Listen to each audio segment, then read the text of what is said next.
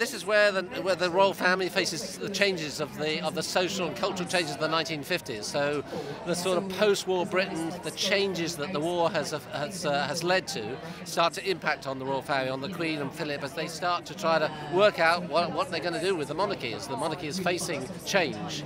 And so the second series is really all about that, really partly change in their marriage and partly a change in the political, cultural and social impact in the UK.